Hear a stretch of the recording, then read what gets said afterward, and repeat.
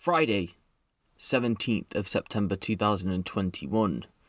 The time is roughly 8:30 p.m. and 28-year-old primary school head teacher Sabina Nessa has just arranged to meet a friend at the Depot Bar in Pegler Square, southeast London. The bar itself is located less than a mile away from her home on Astor Road, but she never made it there. The following day, at around 5:30 p.m, a dog walker was making their way through Cater Park, which is a shortcut between Astor Road and the bar itself.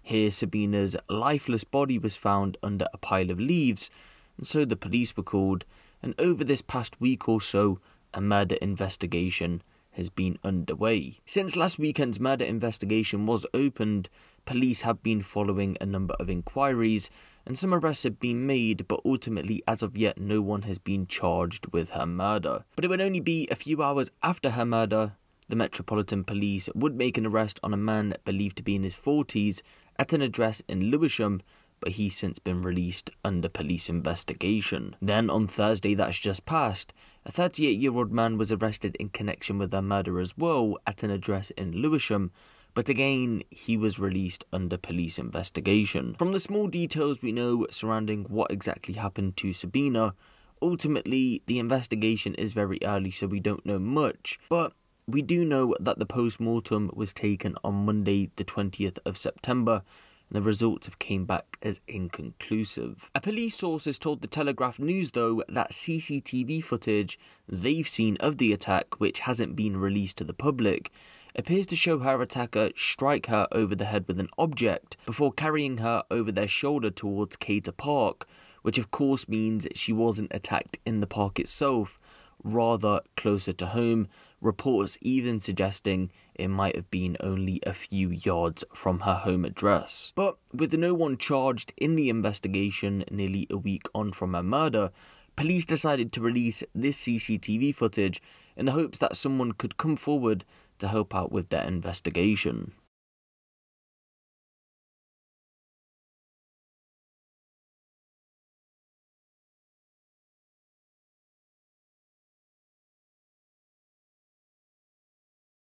The CCTV that the police released is a man of interest they would like to speak to and shows him near to the pub that Sabina was headed to. The silver car that's shown right now is thought to have been that man's vehicle. The footage had a lot of people talking online though, and it's clear to see why. For one, the man is acting very suspicious. He appears to put his hood up whilst looking away from the camera, but the main talking point on social media is the man carrying something in his hand? Or is that blood on them? What do you think? The police believe it could be the weapon used in the attack itself, which I'm unsure if I agree with, but nevertheless I do think he's holding something rather than it being blood. In the latest update out of this investigation, and this is from today the 26th of September 2021, it's being reported that a 36-year-old man was arrested at an address in East Sussex and currently remains in police custody. The difference between this arrest and the other two though is that the police have said that this is a significant development. Does that mean a charge? Not necessarily, but think that other arrests weren't described as such. Whether this person goes on to be charged or not, of course we will have to wait, but the police have come out to say that they don't have intelligence to suggest that this person, whoever it is, will strike again, but I'm unsure how they came to that conclusion if they don't have their man yet.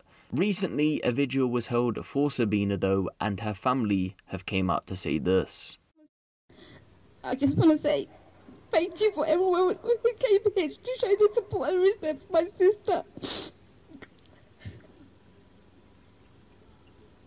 We have lost an amazing, caring, beautiful sister who left this world far too early. She didn't reach her 29th birthday next month.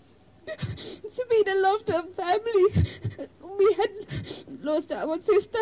My parents have lost their daughter. And my girls have lost such a brilliant, loving, caring auntie who dearly loved her. Words cannot describe how we are feeling.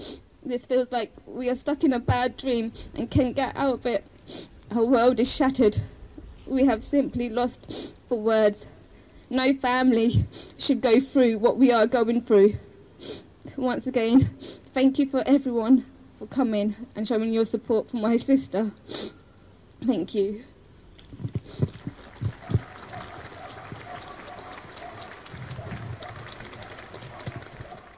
But that is all the publicly known information surrounding the murder of Sabina Nessa. And of course, we won't know the circumstances surrounding her death until the months go on and we eventually see someone in court, if that ever comes around. For now though, all we can do is pay our respects to Sabina and her family and send our condolences over to them at this very difficult time. But give the video a like for more crime related content like this, and make sure you hit the subscribe button if you haven't. It's been me, Huncho, and I'll see you in the next one.